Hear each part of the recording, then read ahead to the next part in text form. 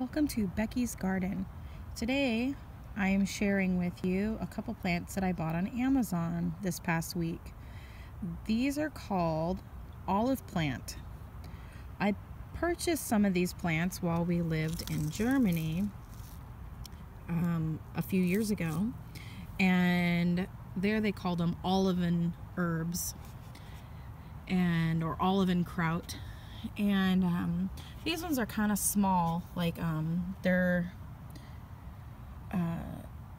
just not as big as what I'm used to. And I know that I purchased these in an off season, so you see a lot of dead bits here and there, like right there and throughout.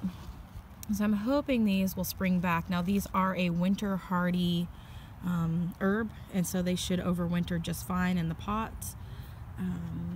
But anyways, I thought I'd go ahead and share with you guys. These are great in salads or cooked with potatoes or anything that you want an olive flavor to. They are in the rosemary family, and they are a Mediterranean herb and not something that we've seen a whole lot here in the US.